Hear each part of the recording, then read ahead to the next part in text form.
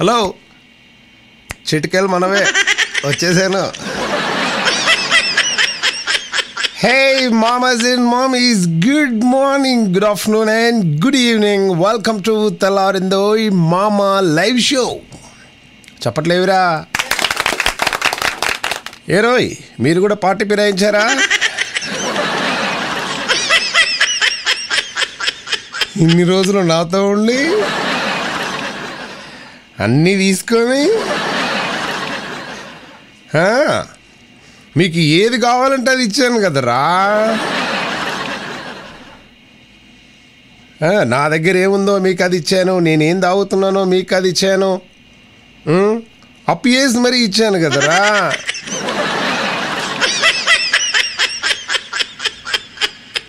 ఎరా మార్పు కావాలనుకుంటున్నారా? ఎక్కడ పోయేది లేదు. మామతో ఒక్కసారి అటాచ్ అయితే కష్టం రాపోవడము.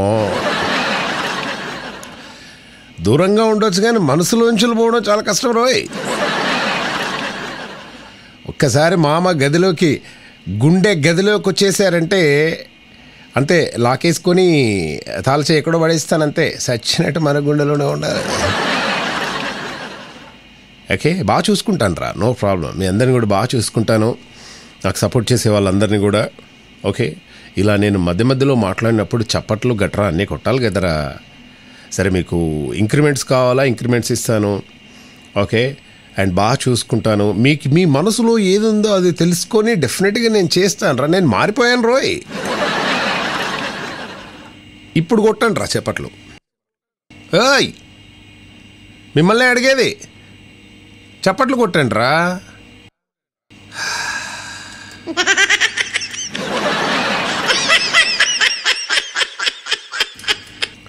నేనేం తక్కువ చేశాను రా మీకు? ఏం తక్కువ చేశాను చెప్పు? అయినా నేను ఏది చేసినా కూడా మీకోసమే కదా, మిమ్మల్ని అలరించడానికే కదా, మీతోటే ఉన్నాను కదా. నేను ఎప్పుడు లేని చెప్పు మీతోటి కదా. ఈ ఒక్క రీజన్ కోసం అన్నా కూడా ఎప్పుడూ మీతోటే ప్రయాణిస్తున్నాను కదా. ఈ ఒక్క రీజన్ తోటి నా చప్పట్లు కొట్టండిరా. మీరు నాతోటి ఉన్నారా లేరా? ఉంటే చప్పట్లు కొట్టాలి, లేదంటే లేదు. అమ్మాయి నాయన బతికిచ్చారా?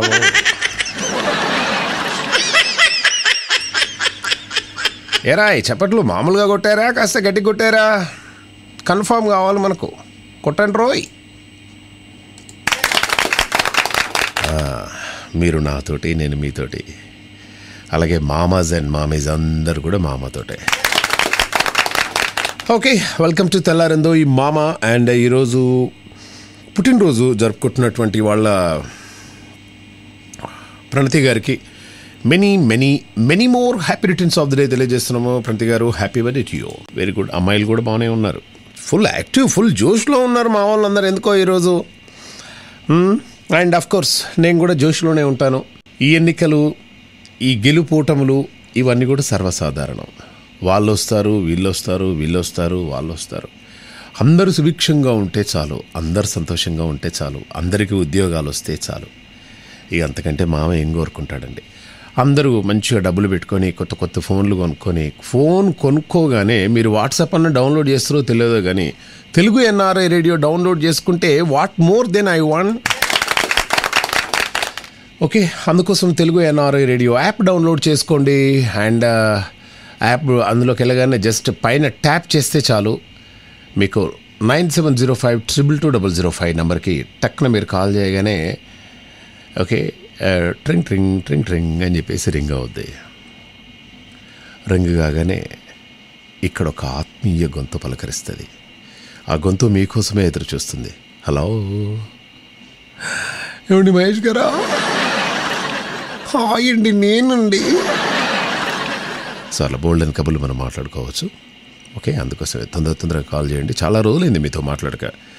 అండ్ అలాగే ఇక తెలంగాణలో ఎలక్షన్స్ అయిపోయాయి, అన్ని చోట్ల కూడా ఎలక్షన్స్ అయిపోయాయి. ఇవి అవుతూనే ఉంటాయి, 5 సంవత్సరాలకు ఒకసారి అవుతూనే ఉంటాయి, మారుతూనే ఉంటారు. ఏది ఏమైనా కూడా అందరూ సుభిక్షంగా, అందరూ సంతోషంగా ఉంటే మామ ఇంతకంటే ఇంకేం కోరుకుంటాడండి. ఓకే, ఇక ఈ మ్యాటర్ కాస్త మనం పక్కన పెట్టేస్తే, మరి చెన్నైలో విపరీతమైనటువంటి వరదలు ఎక్కువైపోయాయి. సో ఆ వరదలకు చాలామంది అతలకుతలం అవుతున్నట్టు తెలుస్తుంది. అందరూ కూడా జాగ్రత్తగా ఉండాలని చెప్పేసి తెలుగు ఎన్ఆర్ఐ రేడియో నుండి మేము తెలియజేస్తూ ఉన్నాము. బంగాళాఖాతంలో ఏర్పడినటువంటి మిచాంగ్ తుఫాన్, ఇది మిచాంగ్ తుఫాన్, ఇది కొంచెం చైనా వర్డ్ లాగా ఉంది, ఇది కొంచెం వైరస్ లాగా ఉంది. మిచాంగ్ తుఫాన్ సో తీవ్ర రూపం దాల్చడంతో తమిళనాడు వ్యాప్తంగా భారీ వర్షాలు కురుస్తున్నాయి. దీంతో చాలా ప్రాంతాల్లో నీట మునిగి ప్రజలు తీవ్ర ఇబ్బందులు ఎదుర్కొంటున్నారు. అయితే వర్షాల వల్ల రోడ్లపై నిలిచిపోయినటువంటి ఈ వరద నీటితో యువకులు స్విమ్మింగ్ పూల్ చేస్తూ వీడియోలు పెడుతూ ఉన్నారు. సరే, స్విమ్మింగ్ పూల్ చేస్తే చూడగానే మ్యాన్ హోల్స్ ఉంటారు బాబు, అవి చూసుకోండి మీరు. అండ్ అలాగే చెన్నై మనకు తెలుసు, Bengaluru, Hyderabad and Chennai software hubs ఇవన్నీ కూడా. అండ్ మీ వాళ్ళు ఎవరైనా ఉంటే కాస్త అడగండి. అపార్ట్మెంట్లో కూడా వాటర్ వచ్చేస్తున్నాయట అపార్ట్మెంట్లోకి.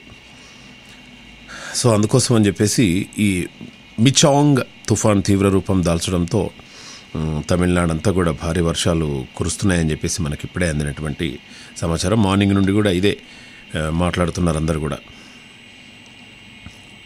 ఓకే, మీ వాళ్ళు ఎవరైనా ఉంటే లోతట్టు ప్రాంతాల్లో ఎవరైతే ఉంటారో వాళ్ళకి కాస్త ఇబ్బంది అవుతుంది అని చెప్పేసి అంటున్నారు అన్నమాట. పాపం ఒక అతను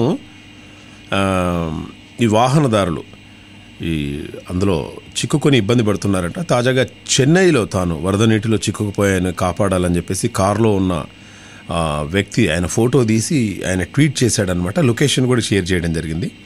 సాయం కోసం ఎదురు చూస్తున్నాను, దయచేసి నన్ను కాపాడండి అని చెప్పేసి అన్నారు. ఆ లొకేషన్ ఇమ్మీడియట్గా ట్రాక్ చేసి అతన్ని కాపాడేశారు. ఆయన సురక్షితంగా ఉన్నాడు. కారు ఉన్నది ఏముందండి, కారు ఉంటే ఉంటుంది, పోతే పోతుంది. కారును పట్టించుకోవద్దు ఎప్పుడు కూడా. ఓకే, మనకు కావాల్సిన ప్రాణాలు. అంటే నేను ఈ ఎలక్షన్ గురించి మాట్లాడట్లేదు, ఇగో ఇదే ప్రాబ్లం వచ్చింది మీతో. కారు గురించి నేను మాట్లాడలేదు. ఆయనకున్నటువంటి కారు ఏదైతుందో ఆ కారును వదిలేశారు అక్కడే. ఆయన మాత్రం సురక్షితంగా బయటికి రావడం జరిగిందనమాట. సో అందుకోసం అని చెప్పేసి అందరు కూడా చాలా హ్యాపీగా ఉన్నారు. అండ్ పరిస్థితి ఏం బాగలేదు. అండ్ అదే ఎఫెక్టు మన ఆంధ్రప్రదేశ్ కూడా అవుతుంది, నెల్లూరు కూడా ఎఫెక్ట్ అవుతుంది అని చెప్పేసి చెప్తున్నారు. ఎందుకంటే చెన్నైకి దగ్గరగా ఉంటుంది కాబట్టి నెల్లూరులో ఉన్న వాళ్ళందరూ కూడా, ఎందుకంటే మన మిత్రులు, మన ఆత్మీయులు, మన శ్రోతలు చాలామంది నెల్లూరులో ఉన్నారు కాబట్టి దయచేసి మీరు కూడా అలర్ట్గా ఉండే ప్రయత్నం చేయండి. వీళ్ళంటే ఒకసారి కాల్ చేసి నెల్లూరు తాజా పరిస్థితి ఎలా ఉంది ఏంటి అవన్నీ కూడా చెప్పే ప్రయత్నం చేయండి. ఓకే, అంటే జనరల్గా అత్యవసరమైతే తప్ప బయటికి రావద్దు అని చెప్పేసి మంత్రి కాకాని గారు ఇంతకుముందే తెలియచేయడం జరిగింది. బ్రేకింగ్ న్యూస్ ఇవ్వడం జరిగింది. మిచాంగ్ తుఫాన్ తోటి అప్రమత్తంగా ఉండాలని చెప్పేసి ఆయన కోరుకుంటున్నారనమాట. ఎందుకంటే రానున్న 24 గంటల్లో అత్యంత కీలకమని చెప్పేసి చెప్పడం జరిగింది.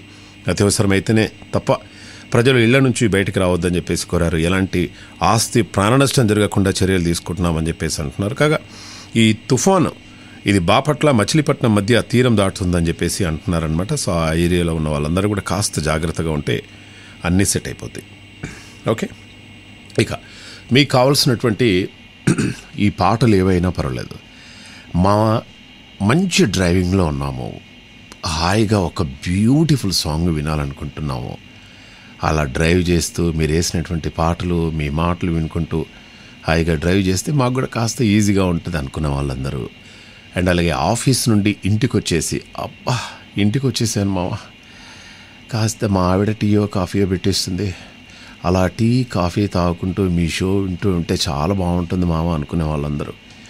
అండ్ అలాగే అవన్నీ ఏం లేదు మామ, ఆఫీస్ లేదు ఏం లేదు, ఏదో బిజినెస్ చేస్తున్నాం మామ, పొద్దున్నుండి కాస్త స్ట్రెస్, ఎలక్షన్స్, వాళ్ళు గెలుస్తారా వీళ్ళు గెలుస్తారా అని చెప్పేసి టెన్షన్లో ఉండే మామ, అందుకోసం అని చెప్పేసి ఒక మంచి సాంగ్ డెడికేట్ చేయండి. అవన్నీ ఏం లేదు మామ, జస్ట్ నాకు కావాల్సింది పాట, అందుకోసమే కాల్ చేస్తున్నా అనుకునే వాళ్ళు ఎవరు ఎక్కడి నుంచో అయినా కూడా 9705-222-0005కి చక్కగా కాల్ చేసి మీకు కావాల్సినటువంటి పాటలన్నీ కూడా మీరు మామా షోలో డెడికేట్ చేసుకోవచ్చు.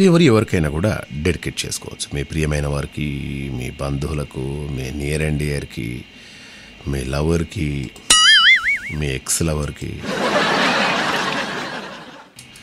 ఆ ఎక్స్ లవర్ ఉంటే ఏంటి మావా నాకు అర్థం కాదు. ఎక్స్ లవర్కి ఏంది అంటే ఏదైనా పర్వాలేదు, ఏమన్నా చక్కగా ఎవరికైనా కూడా సాంగ్ డెడికేట్ చేసుకోవచ్చు అనమాట. అండ్ అలాగే ఈరోజు పెళ్లి రోజు ఎవరైతే జరుపుకుంటున్నారో వాళ్ళందరికీ పెళ్లి రోజు శుభాకాంక్షలు తెలియజేస్తున్నాం ఫ్రమ్ తెలుగు NRI రేడియో తరపు నుండి. ఇంతకుముందే మనము పెళ్లికి సంబంధించినటువంటి ఒక జింగిల్ వేసాం కాబట్టి ఒక పెళ్లికి జరిగినటువంటి ఒక ఆసక్తికరమైనటువంటి ఒక కథ జరిగింది. 4 రోజుల్లో పెళ్లి జరుగుతుందనగా ఢిల్లీకి చెందినటువంటి వరుడు డెంగీ వచ్చి ప్లేట్లెట్స్ కౌంట్ పడిపోవడంతో ఆసుపత్రిలో చికిత్స పొందుతున్నాడు. కానీ అనుకున్న ముహూర్తానికి పెళ్లి జరగాలని చెప్పేసి కుటుంబం నిర్ణయం తీసుకుంది. దీంతో ఆసుపత్రిలోనే డెకరేషన్ చేసి వధూవరులు దండలు మార్చుకొని వివాహంతో ఒక్కటయ్యారు. ఘజియాబాద్లో ఈ సంఘటన జరిగింది. ఇప్పుడు ప్రజెంట్గా వీడియో వైరల్ అవుతుంది. హాస్పిటల్లో ఉన్న కూడా వదిలిపెట్టలే పాపం. బాబు, నేను అమ్మాయి వాళ్ళ నాన్నగారిని మాట్లాడుతున్నాను బాబు. అంకుల్, అదే పెళ్లి ముహూర్తం దగ్గరకు వచ్చింది కదా బాబు. అవును అంకుల్. మరి ఈరోజు డిసెంబర్ 4 కదా బాబు. సారీ, ఈరోజు డిసెంబర్ 1 కదా. మరి డిసెంబర్ 4 రోజు మనం పెళ్ళి అనుకున్నాం కదా బాబు. అవును అంకుల్. అనుకోకుండా ఏమైందంటే ఏమైంది బాబు? ఏం కాలే అంకుల్. ఏంది గొంతు ఏంది అట్లా అయింది? ఏం కాలేదు అంకుల్. లేదు, మొన్న ఎట్లో ఉండే గొంతు, ఈరోజు ఏమైంది? ఒకసారి మా అమ్మాయితో మాట్లాడండి. హలో, ఏమైందండి? ఏమైందండి కదా పేరు. ఏమైంది? ఏం లేదు నాకు. నీకు డెంగ్యూ ఫీవర్ వచ్చింది. ఏంది? అదేనమ్మా, నాకు డెంగ్యూ ఫీవర్ వచ్చింది. అయితే అదే హాస్పిటల్లో ఉన్నాను. సెలైన్స్ ఇట్లా ఎక్కుతున్నాయి.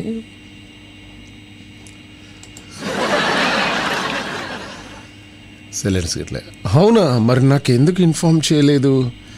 అంటే చేయాలనే ఉండే, బట్ నైట్ వచ్చేసాను హాస్పిటల్కి. But I'm okay, I'm comfort now.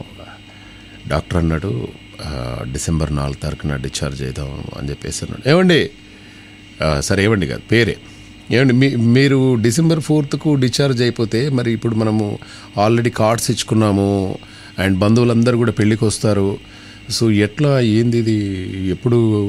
మరి డెంగ్యూ ఫీవర్ అంటే డెఫినెట్గా అది ఒక 4-5 డేస్ ఉంటుంది.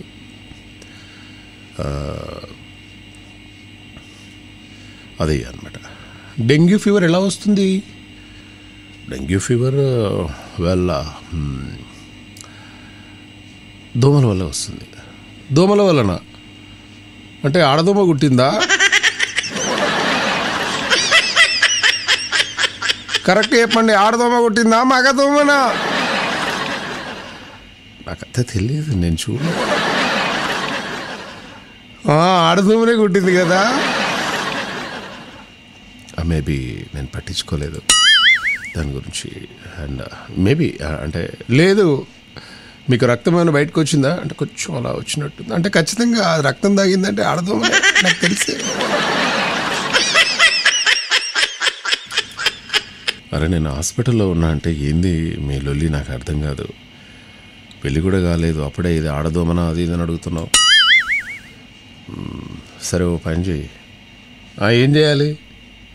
మీ అమ్మగారిని, మీ నాన్నగారిని, మీ బంధువులను అందరినీ తీసుకొని ఇక్కడ ఘజియాబాద్ ఉంది కదా.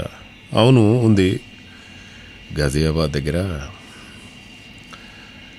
ఈ ఆబాద్ ఇక్కడ ఒక చిన్న హాస్పిటల్ ఉంది. హాస్పిటల్లో ఉన్నాను. అయితే ఏం లేదు, అయ్యగారిని హాస్పిటల్కి రమ్మను. హాస్పిటల్ డెకరేట్ చేద్దాం మనం చక్కగా. డాక్టర్ అన్నాడు ఈ ప్లేట్లెట్స్ కౌంట్ పడిపోయింది, అందుకోసం అని చెప్పేసి డాక్టర్ కూడా ట్రీట్మెంట్ చేస్తాడు. అవునా? Platelets count పడిపోయినాయా? మరి మా నాన్నగారితో చెప్పేసి నీకు ఎన్ని ప్లేట్స్ అంటే అన్ని ప్లేట్స్ ఇప్పిస్తాను. ప్లేట్ అంటే అది కాదు, మనం తినే ప్లేట్లు కాదు. ప్లేట్లెట్ కౌంట్స్ అంటే ఇంకా వేరే ఉంటాయి. అదే. అవునా? అయితే మా నాన్నగారితో మాట్లాడి మనం ఈ ముహూర్తానికి ఎట్టి నువ్వు చచ్చినా పర్లేదు అదే ముహూర్తానికి కావాలంటారు. వసే మీరు మనుషులా రాక్షసులా? నేను హాస్పిటల్లో ఉన్నాను, ట్రీట్మెంట్ తీసుకున్నాను, ప్లేట్లెట్స్ కౌంట్ పడిపోయాయి, చికిత్స తీసుకుంటున్నాను, అనుకున్న ముహూర్తానికే పెళ్లి చేయాలంటే ఈ ముహూర్తం కాకుండా ఇంకో ముహూర్తం వస్తే లేదు మా నాన్నగారు ఇదే ముహూర్తానికి ఇవ్వాలి. ఓకే, అంటే ఈ ముహూర్తానికి పట్టుబట్టి మీరు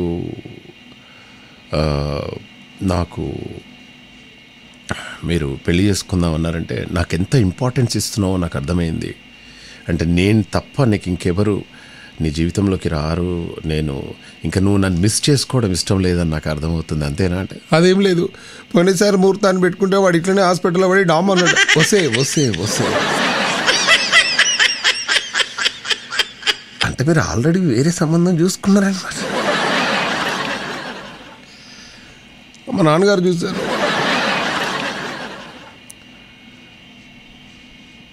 ఓకే సరే, అయితే వాళ్ళని రమ్మను, మా అమ్మా నాన్న వాళ్ళందరూ కూడా ఇక్కడే ఉన్నారు. సో హాస్పిటల్లోనే చేసుకుందాము. డాక్టర్ గారు వస్తారు ఇప్పుడు.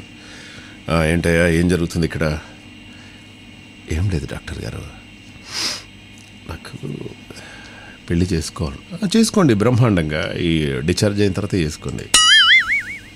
లేదండి, మా కాబోయే మా భార్య, మా మామగారు, మా అత్తగారు వాళ్ళందరూ ఇదే ముహూర్తానికి పెళ్లి చేసుకో అని చెప్పేసి అంటున్నారు.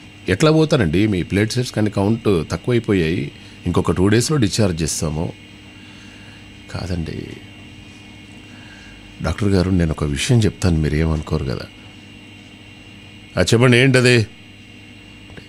ఏం లేదు డాక్టర్ గారు, ఇప్పుడు ఈ హాస్పిటల్లోనే పెళ్లి చేసుకోను. ఏంది ఈ హాస్పిటల్లో పెళ్లి చేసుకుంటారా? ఎక్కడ దొరికిరా మీరంతా? ఎవర్రా మీరంతా? లేదండి, తప్పుగా అనుకోవద్దండి, మీరు ఓకే అంటే అయ్యగారు వస్తాడు, జస్ట్ మంత్రాలు ఏదో చదువుతారు, మాకు సపరేట్ రూమ్ ఎలాగో ఇచ్చారు కదా, ఇదే రూమ్లో పెళ్ళి అయిపోతుందండి. ఏమంటే మీరు నిజంగా ముహూర్తానికి ఇంత ఇంపార్టెన్స్ ఇస్తున్నారు, ఆరోగ్యం కంటే ఎక్కువగా. సరే అలాగే కానివ్వండి. కాకుంటే చాలామంది పేషెంట్లు ఉన్నారు ఇక్కడ వేరే వేరే వార్డులో, వాళ్ళు కూడా నాకు పెళ్ళి కావాలంటే నేను ఎక్కించలు తీసుకురావాలి.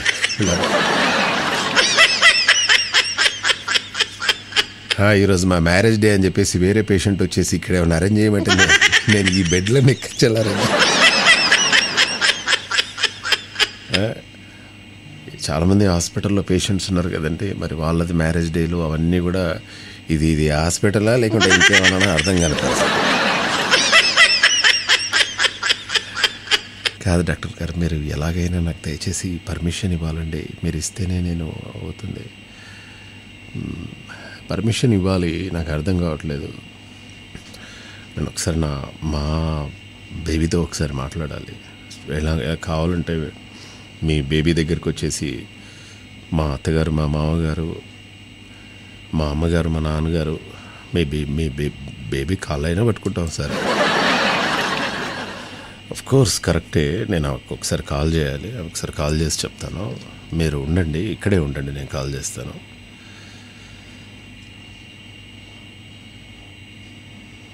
రింగ్ అవుతుంది, ఫోన్ లిఫ్ట్ చేస్తలేదు, తింటానా అయింది. హలో బేబీ, అదే ఏది? సరే ఏం లేదు, ఇప్పుడు మన హాస్పిటల్లో ఏమైంది అంటే ఏం కాలేదు, వాళ్ళు పెళ్ళి చేసుకుంటారు. ఎవరు పెళ్ళి చేసుకుంటారు? ఏంది హాస్పిటల్లో పెళ్ళేంది? విను చెప్పేది విను. ఏంది బయలుదేరినవా? ఆగు నువ్వు ఆనే ఉండు. ఏం లేదు, పాపం ఆ పిల్లోడికి డెంగ్యూ ఫీవర్ వచ్చింది, అదే ముహూర్తానికి పెళ్లి చేసుకోవాలట. వాళ్ళు అడుగుతున్నారు, మీతోటి కూడా మాట్లాడతా అని చెప్పేసి అంటున్నారు. మరి నీకు ఓకే అంటే అయ్యగారు వస్తారు, వాళ్ళిద్దరు పెళ్ళి అయిపోతుంది. ప్లస్ మనది కూడా కొంచెం పేరు, అంటే ఏం పేరు, రేపు మార్నింగ్ పేపర్లో పడుతుంది, హాస్పిటల్లో పెళ్లి చేసుకున్నారని. తక్కువ ఖర్చులో అయిపోతుందని చెప్పేసి ప్రతి ఒక్కరు వచ్చేసి హాస్పిటల్లో పెళ్లి చేసుకోవడానికి ఏదైనా ఫంక్షన్ అలా చెప్పు, ఇది ఫంక్షన్ అలా అట్లా కాదేంది. ఇప్పుడు వాళ్ళు బయట ఫంక్షన్ హాల్లో పెళ్లి చేసుకుంటే మినిమం 2-3 లక్షలు అవుతుంది. మన హాస్పిటల్కి వచ్చేసి జస్ట్ దండలు చేంజ్ చేసుకొని ఇప్పుడు పేపర్లో పలాని మామా హాస్పిటల్లో ఘనంగా జరిగినటువంటి పెళ్ళి అంటే అది హాస్పిటల్ అలా కాదు. రేపు వాళ్ళకు పాపనో బాబో అన్నప్పుడు వాళ్ళు కూడా మన హాస్పిటల్కే వచ్చి ఆమె డెలివరీ అయిపోతుంట వాళ్ళు వస్తారని నమ్మకం ఏంది?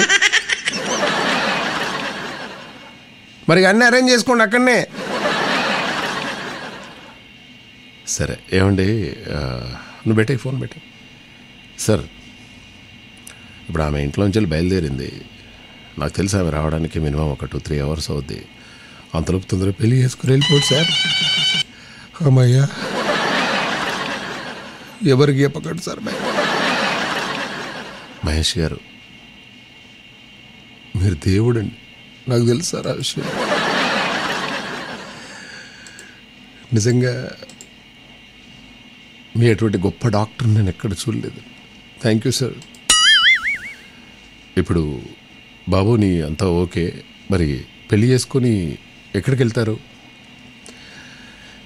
పెళ్ళి చేసుకొని ఎక్కడికి వెళ్తాం సార్? హనుమాన్కి కాశ్మీర్కి వెళ్దామని చెప్పేసి అనుకుంటున్నాను డాక్టర్ గారు. అవునా? ఆల్ ది బెస్ట్ అండి.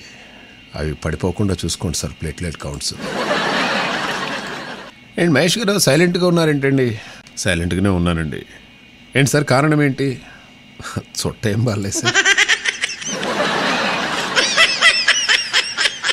Hey, welcome back to your favorite show, Thellarindoi Mama and Thellarindoi Mama. Hi Mama, can you please play the song Telusa Manasa from Criminal movie, dedicated it to my wife. Okay, definitely. Thellarindoi Mama వాళ్ళ wife కోసం ఒక beautiful song criminal movie నుండి తెలుసా మనసా అనే పాట అడగడం జరిగిందనమాట.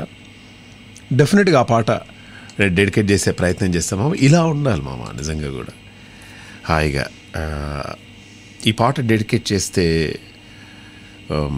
Madam ఎంత హ్యాపీగా ఫీల్ అవుతారు ఏంటి. Then why don't you like this అండి. అందరూ కూడా చక్కగా మీ హస్బెండ్కి మీకు ఏ పాట కావాలి, మీ వైఫ్కి మీకు ఏ పాట కావాలి, నాకు ఈ పాట డెడికేట్ చేయండి మహేష్ గారు అని చెప్పేసి అంటే you have to dedicate all your songs కదా. ఓకే. అండ్ అలాగే ఏది ఎక్కడ ఏ న్యూస్ ఛానల్ చూసినా ఏం చూసినా అంతా దీని గురించే తప్ప ఎక్కడ ఏం లేదు. సో కొంచెం ఈ బర్రెలక గురించి మనం మాట్లాడుకుందాం. బర్రెలకకు వచ్చేసి 5,754 ఓట్లు సాధించింది. ఈ బర్రెలక ఎవ్వరికి కూడా ఆమె డబ్బులు వంచలేదు. జస్ట్ వాళ్ళ ఇంట్లో ఉండే ఒక 2 బర్రెలతోటి ఒక వీడియో పెట్టిందనమాట. హాయ్ ఫ్రెండ్స్, నేను శిరీష, ఉద్యోగాలు ఏమీ లేవు ఫ్రెండ్స్, బర్రెలం కాసుకుంటున్నా అంటే ఆ పిల్ల దాంతో వైరల్ అయిపోయి చక్కగా ఇప్పుడు ఈరోజు ఆ మినిమం 6,000 ఓట్లు గెలుచుకుందనమాట. ఎలా అనిపించేసింది? ఎన్నికల్లో మీరు ఓడిపోయారు కదా అంటే, ఓడిపోయారని ఎవరన్నారండి? నేను గెలిచాను, నేను అందరి మనసులో గెలిచాను, నాకు వచ్చినటువంటి 6,000 ఓట్లు కూడా చాలా పవిత్రమైనటువంటి ఓట్లు అని చెప్పేసి ఆ అమ్మాయి చాలా గర్వంగా చాలా చెప్పడం జరిగిందనమాట. కంగ్రాచులేషన్స్. అలా యువత ముందుకు రావాలి. అండ్ నేను కూడా నాకు తెలిసి మళ్ళీ నెక్స్ట్ ఎలక్షన్స్ ఏవైతున్నాయో నేను కూడా పోటీ చేద్దామని చెప్పేసి అనుకుంటున్నాను.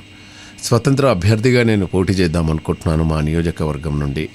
దయచేసి మీరు అందరూ కూడా నా కోసం అని చెప్పేసి ఓకే, కావాలంటే అప్పటి వరకు మీకు ఎవరెవరికైతే ఓటర్ ఐడి అవన్నీ ఏం లేవో, ఆధార్ కార్డ్స్ లేవో, సో వాళ్ళందరికీ ఆధార్ కార్డ్స్ ఇప్పించే బాధ్యత నాది. అండ్ అలాగే మీరు వచ్చేసి మీకు ఎయిర్పోర్ట్ రాగానే కారు ఉంటుంది, ఆ కారులో మీరు కూర్చొని చక్కగా గెస్ట్ హౌస్ అన్నీ కూడా ఏర్పాటు చేస్తాను. మంచిగా ఫ్రెష్ అయిపోయి మీకు కావాల్సినటువంటి ఫుడ్ అరేంజ్ చేసి ఓకే. అండ్ అలాగే నాకు చక్కగా ఓటేసి మళ్ళీ మీరు చక్కగా మీ దేశానికి అంటే మీరు వర్క్ చేస్తున్నటువంటి కర్మభూమికి మీరు వెళ్ళిపోవచ్చు. ఓకే అందరికీ. సో నెక్స్ట్ ఇయర్ మాత్రం I need your support and blessings అండి డెఫినెట్గా. అండ్ డెఫినెట్గా తెలుసు మన గుర్తు వచ్చేసి రేడియో గుర్తు. Okay and to and fro కూడా ఇస్తా అండి, నో ప్రాబ్లం. ఇస్తా కానీ నాకే వేస్తారని నమ్మకం ఏందని అదొకటే ప్రాబ్లం అనిపిస్తుంది. ఏంటి మామ అంత మాట అంటారా మామ, మేము వచ్చేదే మీకోసం. అండ్ టు అండ్ ఫ్రో కూడా అవసరం లేదు మామ. డెఫినెట్గా ఇప్పుడు మా విలాస్ మామ ఉన్నాడు. విలాస్ మామ జస్ట్ ఆయన ఓటేయడానికే ఇండియాకి వచ్చాడు. ఓటేయడానికే ఇండియాకి రావడం జరిగింది. అండ్ నిజంగా ఓటు హక్కు అంతగా ప్రభావితం చేస్తుందా, ఓటు హక్కు వినియోగించుకున్నటువంటి విలాస్కి ఒకసారి కాల్ చేద్దాం. విలాస్ మామకు ఒకసారి కాల్ చేసి ఆయన ఏ పాటకి వేసాడు ఏంటి నేనేం అడగను, బట్ ఓటు హక్కు కోసం అమెరికా నుండి ఇంత దూరం వచ్చేసి ఆయన ఎంత ఆల్మోస్ట్ ఒక 60,000 రాను 60,000 పోను 60,000 చక్కగా ఇంత దూరం వచ్చేసి సరే 1,20,000 కానీ 1,30,000 కానీ 2 లక్షలు అయినా పర్వాలేదు. బట్ ఆయన ఓటేసిన విధానం బట్ ఆశ్చర్యం వేస్తుంది. అన్ని టీవీ ఛానల్స్ కవర్ చేసే ఈ విషయాన్ని, బట్ మనం కూడా ఎందుకు షేర్ చేసుకోవద్దు? కరెక్ట్ నెంబర్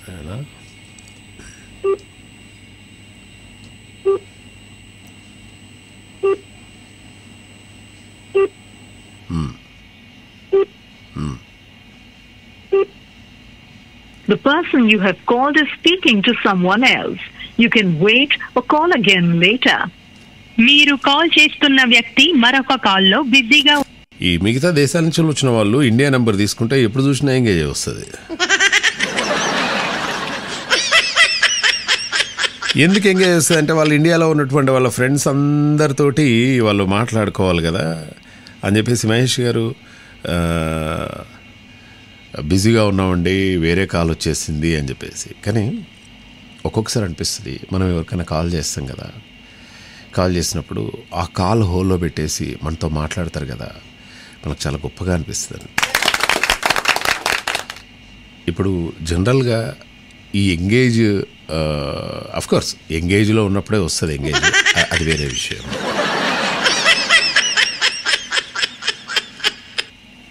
ఇప్పుడు భర్త ఫోను ఎంగేజ్ వచ్చింది అనుకోండి, ఫర్ ఎగ్జాంపుల్ ఈమె కాల్ చేసింది, కాల్ చేస్తే ఒకటోసారి ఎంగేజ్ వచ్చింది. ఎంగేజ్ రాగానే ఏదో పాపం ఆయన వర్క్లో బిజీగా ఉన్నట్టున్నాడేమో అనుకుంటారు. సరే ఒక 10 నిమిషాల తర్వాత మళ్ళీ కాల్ చేద్దాం అనుకుంటారు, కానీ అలా చేయరు, మళ్ళీ 2 minutesలోనే చేస్తారు.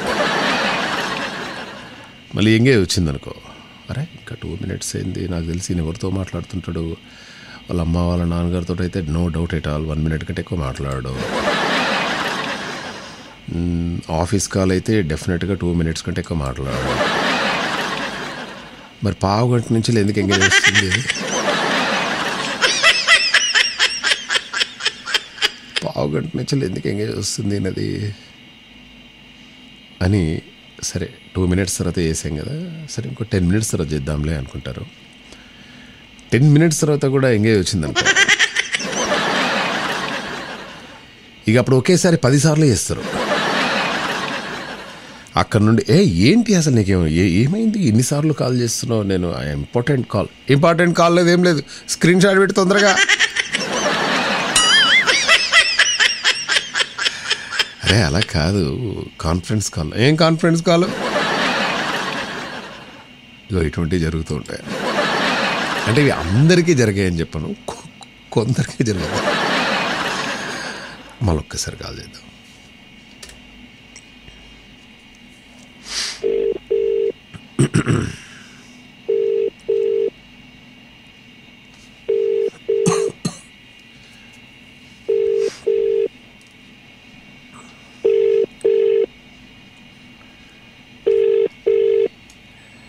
సో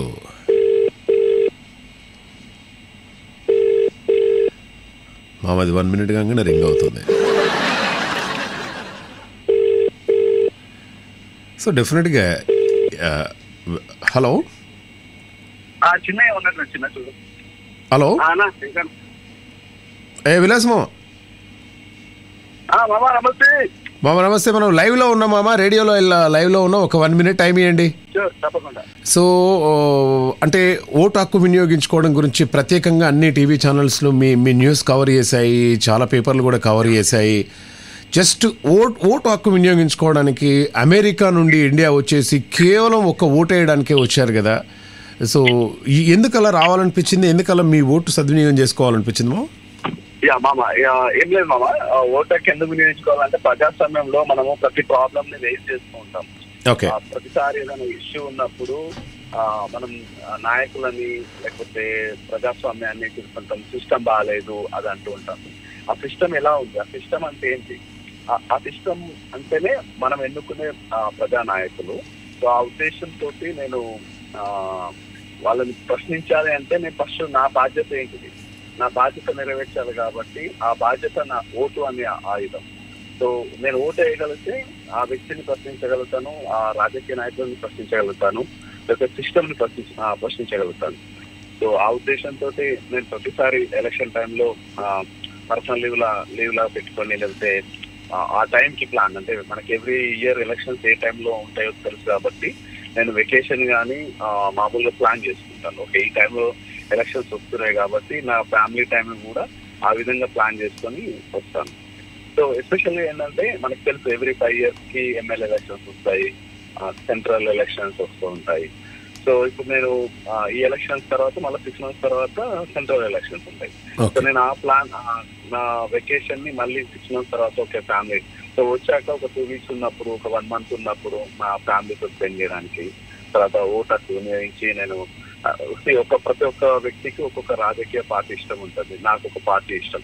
సో అంటే ఎవరికైనా అది చెప్పాల్సిన అవసరం లేదు ఒక పార్టీ అని. ఏ పార్టీ ఇష్టం లేకపోతే మనకు 3rd option 4th option నోటా అని ఉంది. సో కానీ ఓటు హక్కు వినియోగించుకోవడం మాత్రం మన హక్కు, మన బాధ్యత. ఒకవేళ మనకు చిన్నప్పటి నుంచి ఒక మాట ఉంటుండే, గ్రామీణ ప్రాంతాల్లో విలేజ్ వాతావరణంలో ఓటు వేయకపోతే నువ్వు చనిపోయిన వాడిని కింద లెక్క వేస్తుంటావు. సో నాకు ఆ మాట కూడా బాగా మనసులో ఉంటుంది. అంటే ఓటు వేయకపోతే అది కనీస బాధ్యత లాగా ఉండాలి. కానీ బాధాకర విషయం ఏంటంటే పట్టణ ప్రాంతాల్లో, అర్బన్ ప్లేసుల్లో ఓటు హక్కు వినియోగించడం, పోలింగ్ శాతం చాలా తక్కువ అవ్వడం నాకు అంత బాధగా ఉంది. దాన్ని వెకేషన్ లాగానో లేకపోతే ఇక్కడ టూర్స్కి వెళ్ళడమో లేకపోతే అది కొంచెం నాకు బాధ అనిపిస్తుంది. సో వాళ్ళు కూడా ఓటు హక్కు వినియోగించుకోవాలని నా మనవి. వెల్, ఎప్పుడైనా ఎన్నికల కమిషన్ దగ్గరికి వెళ్ళేసి ఎన్ఆర్ఐలు కూడా ఓటు హక్కు వినియోగించుకోవడానికి అవకాశం ఉందా,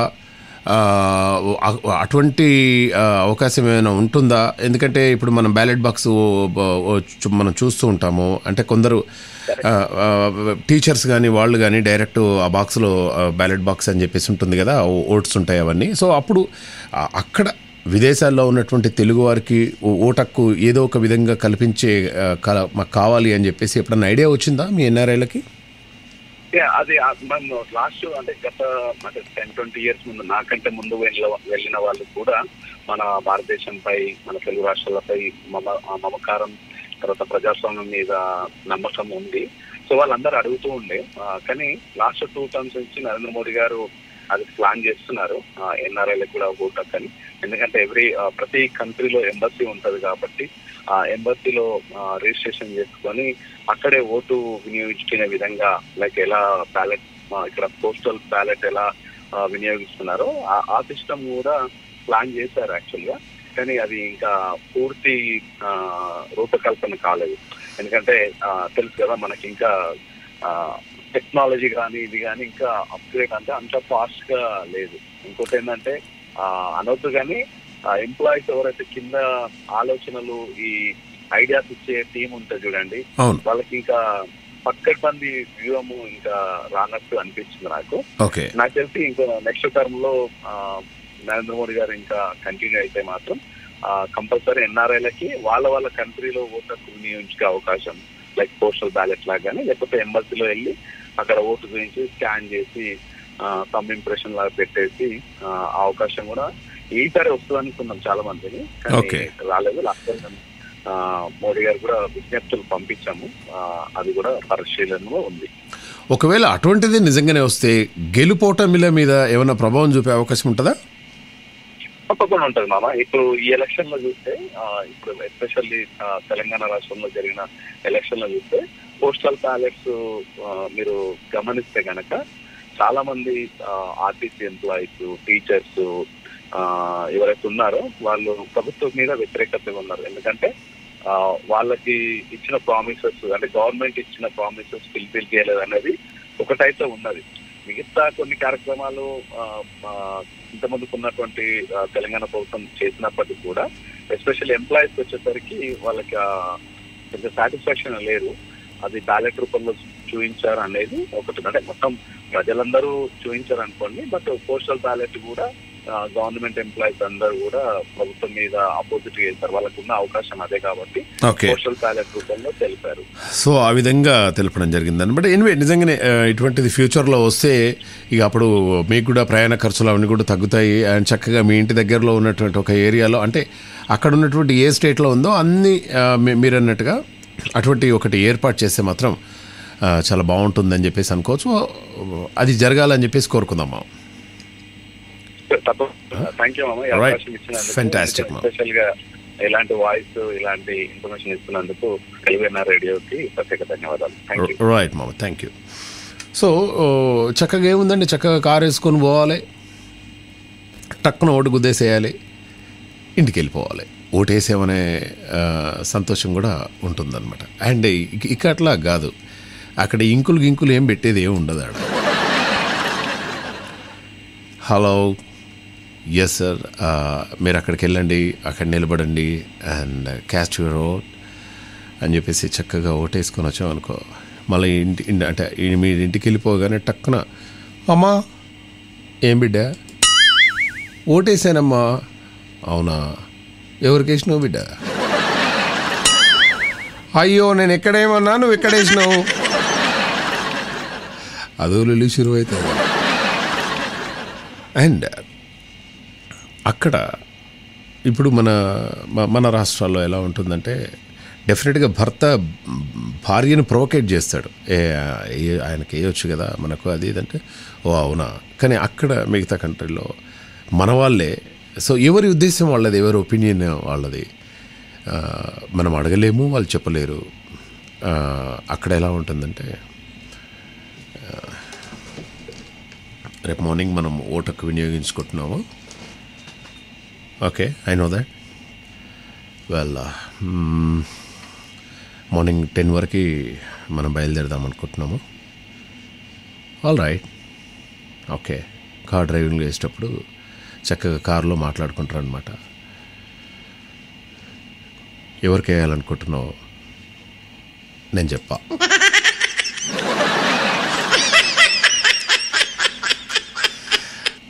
అబ్బా ప్లీజ్ చెప్పవచ్చు, ఎందుకు చెప్పాలి నీకు, అట్లా కాదు.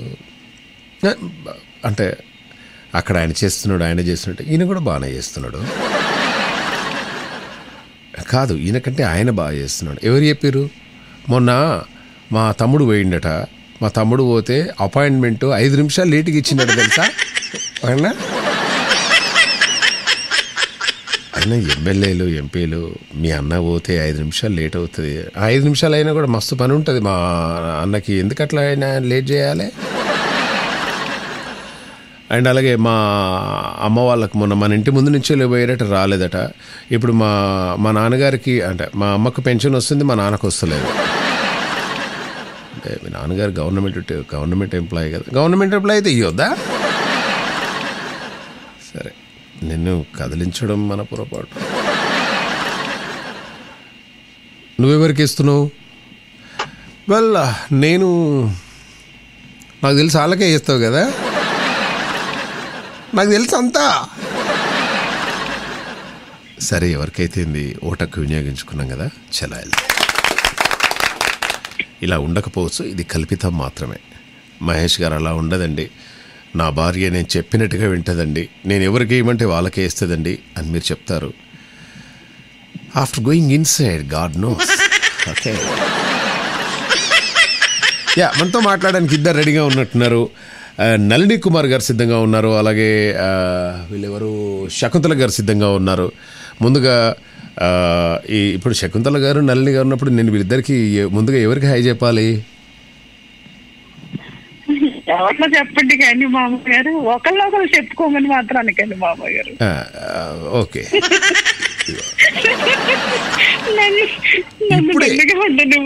ఇప్పుడే చెప్పాను ఓట్ల గురించి ఇలా జరుగుతుంది అని.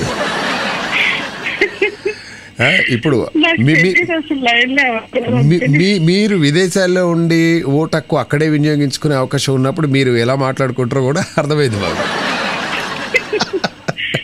ఓకే, శకుంతల గారు హాయ్ అండి.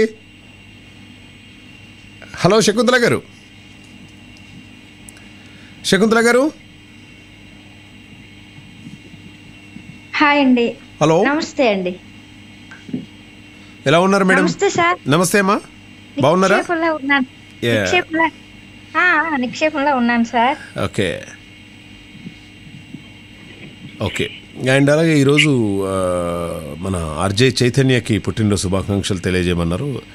ఆర్జే చైతన్య గారికి many many more happy returns of the day. Happy birthday, happy birthday, happy birthday to yeah. So RJ Chaitanya గారికి విషెస్ తెలియజేయండి అని మెసేజ్ పెట్టారు. అది పెళ్లి రోజా మ్యారేజ్ డే అనేది అది కూడా కన్ఫర్మ్ చేయాలి కదా. ఇదే ఓకే. నళిని గారు, మాకు చాలా ఇబ్బందిగా ఉంది. అండ్ నెల్లూరు ప్రాంతం కూడా ఇప్పుడు ఈ ఎఫెక్ట్ అవుతుంది అని చెప్పేసి నిజంగానే నెల్లూరులో అంటే ఈ మిచాంగ్ తుఫాన్ తీవ్ర రూపం దాలుస్తుంది. ప్రజలందరూ కూడా 24 గంటల్లో అప్రమత్తంగా ఉండాలని చెప్పేసి అంటున్నారు. నిజమేనా ఇది? మామగారు ఫస్ట్ మీరు ఎలా ఉండాలి అని అడగండి నన్ను. ఎలా ఉన్నారమ్మా? బాగాలేదండి. అవునా, ఎందుకు, ఏమైంది? అసలు బాగాలేదండి మా పరిస్థితి. ఎందుకు, ఏమైందమ్మా?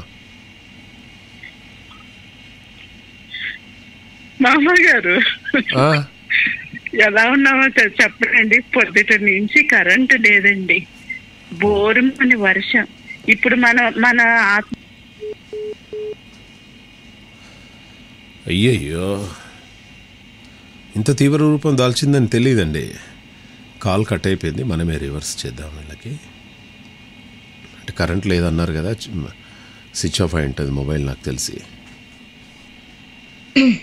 హలో నళిని గారు, హలో.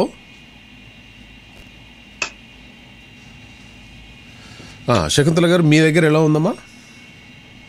చిన్న చిన్న జల్లులు పడుతున్నాయి సార్, భారీ వర్షాలు అయితే కాదు శ్రీకాకుళం. ఓకే. సో అంతే, మీరందరూ కూడా సేఫ్ సైడ్లోనే ఉన్నారు కదా శ్రీకాకుళంలో?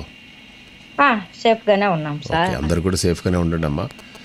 ఈ అన్వాంటెడ్గా మనము బయటికి వెళ్ళేసి మనకు ఏం అవసరం లేకున్నా కూడా అటువంటి బయటికి వెళ్ళిపోవడం అటువంటిది కాస్త జాగ్రత్తగా చూసుకోండి. ఈ 24 గంటలు గడిస్తే. అందుకోసమే ఎప్పుడు కూడా మన ఇంట్లో ఈ సరుకులు సామాన్లు ఉంటాయి కదమ్మా, ఏ ప్రకృతి వైపరీత్యాలు ఎలా ఉంటాయో తెలియదు. ఎప్పుడు కూడా ఒక 10-15 మందికి సరిపడే ఆహార పదార్థాలు ఎప్పుడూ ఉంచుకోవాలి. ఇప్పుడు మా దగ్గర ఎలా ఉంటుందంటే, కరెక్ట్గా 5 మంది బంధువులు వస్తే, అరే బంధువులు వచ్చారు కదా గుడ్లు తీసుకురాపోరా అని చెప్పేసి బయటికి పోతారు, ఉల్లిగడ్డలు తీసుకురాపోరా అని బయటికి పోతారు పాప. ఇవన్నీ కూడా అందుకోసమే ఎప్పుడైనా మన ఇంట్లో లక్ష్మీదేవి నిలబాలంటే ఖచ్చితంగా ఒక 50 నుండి 100 కిలోలు బియ్యం ఇంట్లో ఉండాలి ఎప్పుడు. ఒక్క నిమిషం లైన్లో ఉండండి, ఒక్క నిమిషం. హలో మామగారండి. అమ్మా చెప్పండి. ఇక్కడ పరిస్థితి అసలు బాగాలేదండి. ఫుల్ అన్ని లోతట్టు అన్ని జలమయం అయిపోయినాయండి. ఉదయం నుంచి కరెంట్ లేదండి. ఇప్పుడు కూడా చిన్న చీకట్లో ఉన్నాం మేము. ఆ ఇన్వర్టర్ ఉండడం వల్ల అన్ని లైట్లు ఆపుకొని చాలా జాగ్రత్తగా ఉన్నామండి. చాలా కష్టంగా ఉందండి. అంటే వాటర్ వచ్చాయా? అంటే రోడ్ల మీద కూడా వాటర్ వచ్చాయా? అసలు బయట రోడ్లోకి వెళ్ళడానికి లేదండి. అన్ని లోతట్టు అంత డౌన్ ఏరియా అన్ని ఒక అది మన జలకళని అంటారు చూసారు, అడిలాగా అయిపోయింది. బయటకు వెళ్ళడానికి లేదండి పరిస్థితి. అయ్యయ్యో, మార్నింగ్ నుంచి ఇప్పటి వరకు కరెంటే లేదండి. ఆ ట్యాంక్ లో ఫుల్ చేయబట్టి మాకు అలా గడుపుకొస్తున్నాం. కూరగాయలు కూడా నా దగ్గర ఉన్నాయన్ని మా చుట్టుపక్కల వాళ్ళ దగ్గర ఉన్నాయి, మేము అలా అడ్జస్ట్ చేసుకున్నాం ఈ రోజుకి. ఇంకా బయటకి వెళ్ళే పరిస్థితి, బయట నిలబడితే ఊ అని శబ్దం వస్తుందండి, గాలి తోసేస్తుంది మనుషులని, అంత విపరీతంగా ఉందండి ఇక్కడ. మాకు దగ్గర కదా, మాకు సముద్రం దగ్గర, అందువల్ల సో కాస్త జాగ్రత్తగా ఉండే ప్రయత్నం చేయండి. చీకట్లో ఉన్నానండి నేను. మీ వాయిస్ వినపడ్డాక అబ్బా కాసేపు వస్తుంది సిగ్నల్, కాసేపు పోతుంది. ఓకే, అదే మధ్యలో కట్ అయిపోయింది కదా. బట్ ఛార్జింగ్ కూడా అయిపోగాలి, కాస్త జాగ్రత్తగా. ఇప్పుడు ఇలాంటి టైంలో మనకు డాటా మధ్య మధ్యలో ఆఫ్ చేస్తూ ఆన్ చేస్తూ ఉండండి. ఎందుకంటే డాటా ఎప్పుడు ఉందనుకోండి, ఇప్పుడు మొబైల్ స్విచ్ ఆఫ్ అయిపోతే మళ్ళీ ప్రాబ్లం అయిపోతుంది. మనకు రావాల్సినటువంటి incoming, out going and important messages and important information అంతా కూడా మనం మిస్ అయిపోతాం. కాబట్టి డాటా ఆఫ్ చేస్తూ ఆన్ చేస్తూ ఆఫ్ చేస్తూ ఆన్ చేస్తూ ఉండే ప్రయత్నం చేయండి. కంప్లీట్గా డాటా మీద పెడితే ఏంటంటే మన ఛార్జింగ్ కూడా తొందరగా అయిపోద్ది. మీ ఆయనది ఛార్జింగ్ పెట్టుకుంటారా? ఇన్వర్టర్ కి ఏం చేసామంటే 2-3 ప్లగ్లు కూడా ఇన్వర్టర్ కనెక్షన్ ఇచ్చామండి. వెరీ గుడ్, అక్కడే పెట్టుకుంటున్నారు, పైన వాళ్ళు కూడా వచ్చి పెట్టుకున్నారు. బట్ మీరు అలా ఇన్వర్టర్ పెట్టుకున్నారు, బట్ ఇన్వర్టర్ పెట్టుకున్నటువంటి సాధారణ పాపం మిగతా వాళ్ళకు కూడా చాలా ప్రాబ్లమే కదండి. పైన ముసలోళ్ళు ఉండి మాకు రెంటకున్న వాళ్ళు ఇద్దరు, ఆయన వెళ్ళి బయటికి కొనుక్కుంటే వెళ్ళి ఆ క్యాండిల్ కొనుక్కొని వచ్చారండి ఇప్పుడు night. Oh my God. So కాస్త జాగ్రత్తగా ఉండండి అమ్మా. మ్యాన్ హోల్స్ అవన్నీ కూడా ఉంటాయి, అవన్నీ కూడా చూసుకుంటూ ఎక్కడ బయలుదేరాలి, ఎక్కడ వెళ్ళాలి. అంటే నాకు తెలిసి మార్నింగ్ నుండి ఇలా అంటే రేపటి వరకు ఈ సమస్యకి పరిష్కారం ఏమన్నా దొరుకుద్దా రేపటి వరకు? అంటే నైట్ ఏమైనా కరెంట్ వచ్చే అవకాశం ఉందా? వస్తుంది పోతుందండి, మళ్ళీ వస్తుంది కదా అనుకున్నాండి. కాసేపు ఇలా ఇచ్చినట్టు ఇస్తున్నాడు, మళ్ళీ పోతుంది. ఆబ్వియస్లీ, ఎందుకంటే అది ఓకే, మనం ఎవరిని ఏం నిందించడానికి వీల్లేదండి. ప్రకృతి వైపరీత్యాలు వచ్చినప్పుడు అది ఎవరి చేతిలో కూడా నిజంగా ఏమీ ఉండదు. ఎందుకంటే ఎక్కడో కరెంటు వైర్లు తెగిపోతాయి, ఎక్కడో వాళ్ళు కూడా కష్టపడుతుంటారు, ఎలక్ట్రిసిటీ డిపార్ట్మెంట్ వాళ్ళని కూడా. సో మనం ఏంటంటే ఎవరిని ఏమి నిందించకుండా మన ఇంట్లో ఉన్న వాటితోటి 1-2 రోజులు గడిపితే చాలు. ఇంట్లో బియ్యము న్యూస్ కూడా తెలియట్లేదండి, బయట అసలు ఎలా ఉందో పరిస్థితి తెలియట్లేదు. ఫ్రెండ్స్ ఎవరన్నా ఫోన్ చేసినప్పుడు మీ ఇంటి దగ్గరికి నీళ్ళు వచ్చినాయా, మీ ఇంట్లోకి నీళ్ళు వచ్చినాయా అలా అడుగుతా ఉన్నాం ఒక్కొక్కరిని. ఓకే, న్యూస్ కూడా తెలియట్లేదండి కరెంట్ లేక. బయట మీకు తొందరగా కరెంట్ రావాలి, తొందరగా మీరు మళ్ళీ సెట్ కావాలని చెప్పేసి మేము హృదయపూర్వకంగా కోరుకుంటున్నామండి. అండ్ మీకేమైనా ఇబ్బంది అది ఇది అనిపించినప్పుడు రేడియోకి ఒక్కసారి కాల్ చేసే ప్రయత్నం చేయండి మేడం, సరేనా? టేక్ కేర్ నల్లి గారు. సో ఇది నెల్లూరులో ఉన్నటువంటి తాజా పరిస్థితి. మా ఉదయం నుండి కరెంట్ లేదు, సో ఛార్జింగ్ కొద్దిగానే ఉంది. అండ్ వీళ్ళ ఇంట్లో ఇన్వర్టర్ ఉంది కాబట్టి ఓకే, కానీ ఇన్వర్టర్ లేని వాళ్ళకి డెఫినెట్గా స్విచ్ ఆఫ్ వస్తుంది. మీకు తెలిసిన బంధువులు ఉంటే సో ఏదో ఒక విధంగా వాళ్ళ సమాచారం కనుక్కునే ప్రయత్నం చేయండి. వీలుంటే ఎవరైనా సీనియర్ సిటిజన్స్ ఉంటే ఆ పక్కన షాప్లోకి వెళ్ళేసి వాళ్ళకి కావాల్సినటువంటి ఎంతో కొంత మీరు ఒకరికొకరు తోడుగా ఉండి ఒకరికొకరికి సహాయంగా ఉంటే ఇటువంటిది మనం ఓవర్కమ్ చేయొచ్చు. ఓకే, శకుంతల గారు. సార్, శ్రీకాకుళంలో 5 నిమిషాలు కూడా కరెంట్ పోవట్లేదు. అంటే అక్కడ తీవ్రత తక్కువగా ఉందా? తక్కువగా ఉంది, నార్మల్ గా ఉంది, పెద్ద గాలి కూడా లేదు. ఓకే, అంటే అక్కడ అది మద్రాసుకు చాలా దగ్గరగా ఉన్నటువంటి ప్రాంతం, లోతట్టు ప్రాంతం కాబట్టి డెఫినెట్గా ఎఫెక్ట్ అయ్యే ప్రదేశాలు ఉంటాయి అక్కడ నెల్లూరులో. అందుకోసం చెప్పేసి వాళ్ళ పరిస్థితి చెప్పడం జరిగిందండి. And thank you very much అండి శకుంతల గారు. మనం రేపు మాట్లాడుకుందాం, ఓకేనా? Okay sir. All right ma'am. మామ నాగేశ్వరమ్మ, మామ ఎలా ఉన్నారు? నేను బాగున్నాను మామ. ఇప్పుడు మీరుండేది ఎక్కడ నాగేశ్వరమ్మ? మచిలీపట్నం కూడా ఎఫెక్ట్ అయ్యింది కదా మామ. మచిలీపట్నంలో ఎలా ఉంది పరిస్థితి? వర్షం పడుతుంది కదా, మరి ఏమన్నా ఇబ్బందికరమైన పరిస్థితులు ఎదురైనాయా మీకు?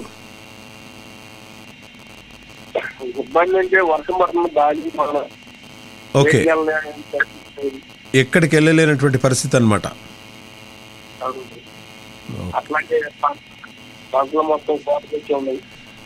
ఓకే, ఏంటన్నారు? వరి పంటలా? అంటే ఇది కోత సమయమా? కోత సమయం, కొన్ని కోచింగ్ కూడా ఉన్నాయి. అయ్యయ్యో, పంటలు అన్ని కూడా మరి చేతికి వచ్చిన పంట అనమాట ఇప్పుడు వస్తున్నాయి. సో ఇప్పుడు పంట అంతా మునిగిపోయినట్టే. ఇట్లాగే కనుక ఉంటే మరి మునిగిపోతుంది కదా. డెఫినెట్గా మునిగిపోద్ది. అండ్ మెయిన్గా అదే ఇప్పుడే వాళ్ళు చెప్తూ ఉన్నారు అలా మునిగిపోయినటువంటి రైతులకి. సో వాళ్ళకి డెఫినెట్గా ప్రభుత్వం నుంచి వెళ్ళి కొంచెం డెఫినెట్గా సహాయం ఉంటుంది అని చెప్పేసి ఇప్పుడే బ్రేకింగ్ న్యూస్ కూడా చెప్తూ ఉన్నారు వాళ్ళు. మీ ఇంట్లో అన్ని సరుకులు అవన్నీ ఉన్నాయా? ఓకే, అంత జాగ్రత్తగా ఉండే ప్రయత్నం చేయండి Nageswararao. Thank you very much information ఇచ్చేందుకు. జాగ్రత్త మామ, రేపు మాట్లాడుకుందాం మామ. మొబైల్లో ఛార్జింగ్ మాత్రం పెట్టుకోండి మామ ఎప్పుడైనా. ఓకే, అదే అదే అదే కరెంట్ అయితే ఉంది కదా మచిలీపట్నంలో. ఆల్ రైట్ మామ, టేక్ కేర్. రైట్. సో ఇది మచిలీపట్నంలో ఉన్నటువంటి తాజా పరిస్థితి. సో అక్కడ ఉన్నటువంటి ఈ సముద్ర తీర ప్రాంతాలు ఏవైతే ఉన్నాయో డెఫినెట్గా వాటికి ఎఫెక్ట్ పడుతుంది అని చెప్పేసి వాళ్ళు చెప్తూ ఉన్నారు. అందరూ కూడా జాగ్రత్తగా అలర్ట్గా ఉండే ప్రయత్నం చేయండి. ఇక కాసింత సరదాగా సరదాగా కాదు, సీరియస్గా ఒక విషయం చెప్తాను. ఈ బోర్డింగ్ పాస్ అనేది ఉంది కదండి, నేను ఫస్ట్ టైం వెళ్ళినప్పుడు నాకు ఈ బోర్డింగ్ పాస్ తీసుకోవాలనే విషయం నాకు తెలియదండి నిజంగా కూడా. స్టైల్గా వెళ్ళాను. వెళ్ళిన తర్వాత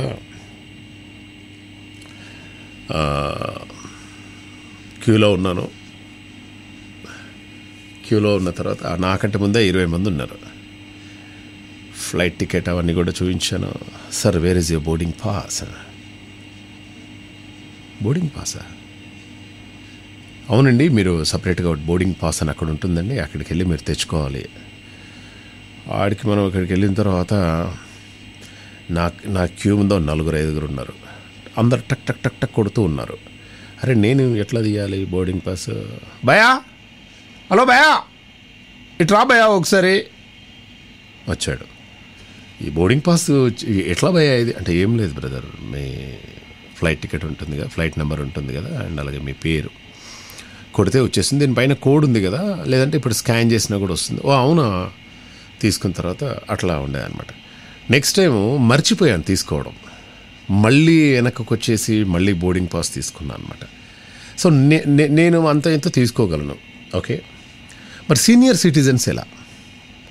టైపింగ్ రాని వాళ్ళు, కొంచెం చదువుకోనే వాళ్ళు, లేకుంటే ఇంగ్లీష్ ఈ టైప్ అది రాని వాళ్ళు, తెలియని వాళ్ళు ముఖ్యంగా. సో ఏం చేయాలి? ఎవరో ఒకరు అసిస్టెంట్ అయితే కావాలి కదా. Excuse me, boarding pass, I'm sorry అండి, మీకు నిజంగా బోర్డింగ్ పాస్ ఇవ్వాలని ఉంది, బట్ ఒక 5 minutes ఆగండి. ఈ 5 minutesలోనే మన ఫ్లైట్ అట్లా రకరకాలుగా టైమింగ్ అయిపోవడం అట్లా ఉంటుందన్నమాట. ఇప్పుడు అటువంటి టెన్షన్స్ ఏం లేవు, నో టెన్షన్. ఎస్, ఏమి కొత్త సిస్టమ్ ఏమి అందుబాటులోకి వచ్చింది అంటే, మీరు చక్కగా అందంగా రెడీ అయిపోయి మీకు ఇష్టమైనటువంటి, అంటే మగవాళ్ళు ఉన్నారనుకోండి, మీకు నచ్చినటువంటి షాంపూ పేరు పెట్టుకోవచ్చు, అండ్ మీకు నచ్చినటువంటి పర్ఫ్యూమ్ మీరు కొట్టుకోవచ్చు, మీకు నచ్చినటువంటి ఎవరికైనా ఐబ్రోస్ లేకుంటే పెన్సిల్తో దిద్దుకోవచ్చు, అండ్ మంచి డ్రెస్ వేసుకోవచ్చు. అండ్ లేడీస్ అయితే డెఫినెట్గా మీరు ఆబ్వియస్లీ అందంగా ఉంటారు, నో డౌట్ ఎట్ ఆల్. ఈ అందానికి బోర్డింగ్ పాస్కి ఏమైనా సంబంధం ఉందా? నీ బోడీ ఏంది, నువ్వు ఏం మాట్లాడుతున్నావు? ఏం లేదు, మీరు అక్కడికి వెళ్ళేసి ఈ క్యూ లైన్లో నిలబడము, పాస్పోర్ట్ పట్టుకోవడము, ఈ బోర్డింగ్ పాస్ కోసము భయ కొంచెం పక్క జరగవా, లేకుంటే ఎక్స్క్యూజ్ మీ అండి, అవన్నీ ఏం అవసరం లేదండి. జస్ట్ అక్కడ ఒక అద్దం ఉంటుంది, మీరు అద్దంలో చూసుకుంటే చాలు, 2 సెకండ్లో బోర్డింగ్ పాస్ వచ్చేస్తుంది. Yes your honour. అవునా మహేష్ గారు, కొత్త సిస్టమ్ ఎప్పటి నుంచి వచ్చింది ఇది? అండ్ ఆఫ్ కోర్స్ కొత్త సిస్టమ్ వచ్చేసింది. మీరు ఆ మిషన్ ముందు నిలబడి అలా మీ అందమైన చిరునవ్వు ఒక్కటి చిందిస్తే చాలు, డెఫినెట్గా బోర్డింగ్ పాస్ వచ్చేస్తుంది. అంటే అన్ని సంతోషకరమైనటువంటి ప్రయాణాలే ఉండవు కదా. ఒక్కొక్కసారి అత్తగారింటికి వెళ్తూ ఉంటుంది, వెళ్ళాల్సి వస్తుంది ఫ్లైట్లో. అప్పుడు కూడా నవ్వాలంటే ఎలా నవ్వుతాం మహేష్ గారు? అత్తగారింటికి వెళ్ళేటప్పుడు నా నా నా నా నా నా అత్తగారింటి కాదు. ఇప్పుడు ఈ ఫేస్ రినగేషన్ అని ఒకటి వచ్చిందనమాట. సారీ, ఇదేంది రిగ్నేషన్, ఫేస్ రిగ్నేషన్. స్పెల్లింగ్ ఏదో బయట కొడుతుంది నాకు, ఒక్క నిమిషం.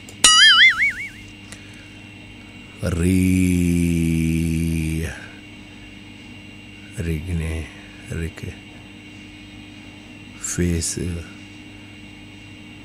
Face recognition.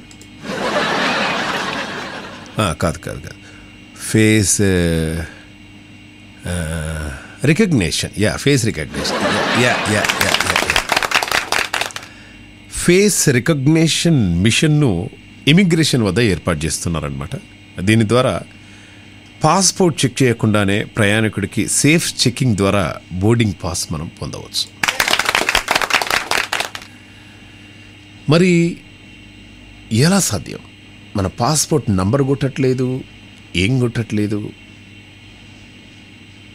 ఫేస్ రికగ్నిషన్ ద్వారా నీకు బోర్డింగ్ పాస్ ఎలా వస్తుంది?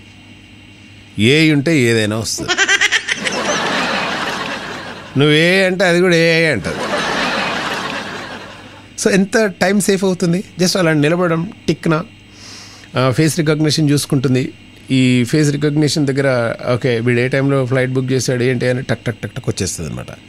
సో ఎయిర్పోర్ట్లో పాస్పోర్ట్ అండ్ బోర్డింగ్ పాస్ కోసం క్యూ లైన్లో వేచి ఉండాల్సినటువంటి రోజులకు స్వస్తి పలికే రోజు రానుంది.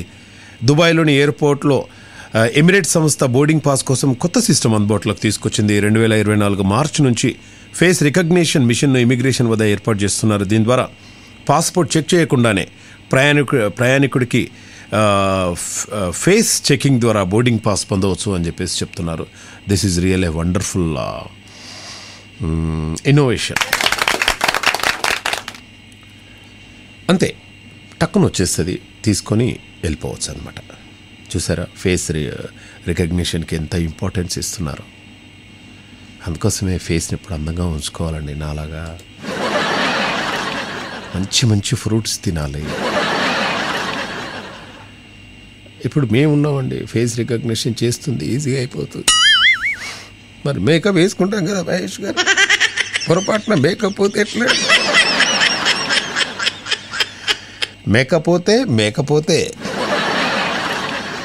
మేకప్ పోయిందనుకో, మేకప్ పోయిన తర్వాత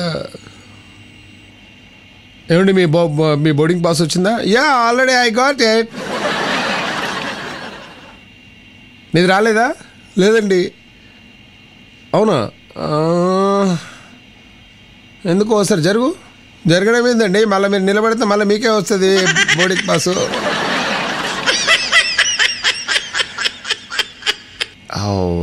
excuse me. Yes sir. Sir actually నాకు వచ్చిందండి బోర్డింగ్ పాస్, కానీ మా ఆవిడికి రావట్లేదండి. ఫేస్ రికగ్నిషన్ కావట్లేదండి. మేము ఇద్దరం కలిసి ఒకేసారి బుక్ చేసాం టికెట్స్. ఓకే మ్యామ్, ఒక నిమిషం మీరు నిలబడండి. ఏమండి వాడు నిలబడమన్నప్పుడు నిలబడవచ్చు కదా మ్యామ్. క్లోజ్గా మీరు ఈ ఐస్ కరెక్ట్గా ఇందులో చూడండి. అంత కోపంగా చూడాల్సిన అవసరం లేదు, మీరు మామూలుగా చూసినా చాలు.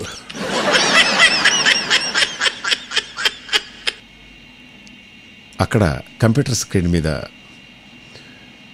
We are sorry, we are unable to give you boarding pass.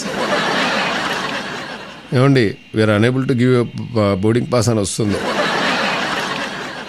Airport manager దగ్గరికి వెళ్ళిందా, excuse me sir, మేడంది passport boarding pass రావట్లేదు, ఇక్కడ అన్ని ఫేస్ రికగ్నిషన్ మిషన్సే ఉన్నాయి సార్, మేము టైప్ చేసి తీసుకుందామంటే లేదు, మాకు ఫ్లైట్ టైం అవుతుంది. సరే మ్యామ్, మీరు మీ ఫేస్ రికగ్నిషన్కి మీరు ఇంతకుముందు దిగిన ఫోటో ఏదైనా ఎట్లా దిగారు? ఇంతకుముందు దిగినటువంటి ఫోటో నేను ఐ లాషెస్ అవన్నీ పెట్టుకున్నానండి, అండ్ అదంతా మేకప్తో ఉండే. మరి ఇప్పుడేమైంది అంటే మధ్యలో వచ్చినప్పుడు వర్షం పడిందండి. వర్షం పడిందా? ఓ మై గాడ్, మరి ఎట్లా ఇప్పుడు? సరే ఓ పని చెయ్యి, నీ బ్యాగ్లో ఆ మేకప్ కిట్ ఏదో ఉంది కదా, పోయి ఆ వాష్రూమ్లోకి వెళ్తే తొందరగా తీసుకొచ్చుకొని రాపో.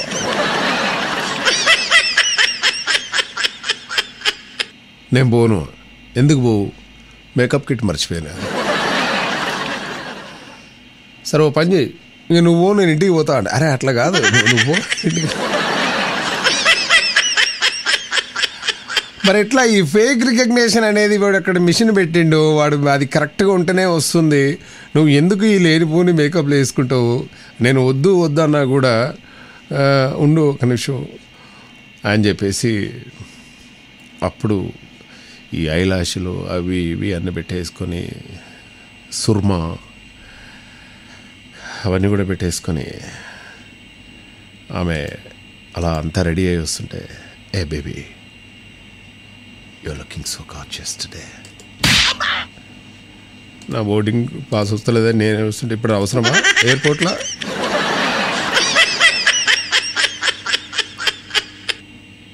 సరే అప్పుడు దాని ముందు నిలబడగానే, yes your boarding pass has been approved.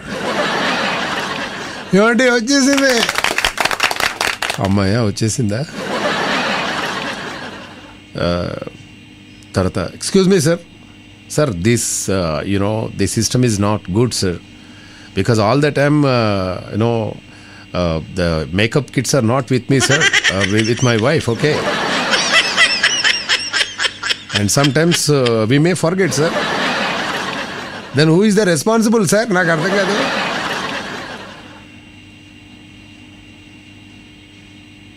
Yes sir, that's what we are looking for. మీరు ఏడికి పోతా అంటే మీ భార్య నేను వస్తా అంటది కదా, అటువంటి వాళ్ళ కోసమే పెట్టాను.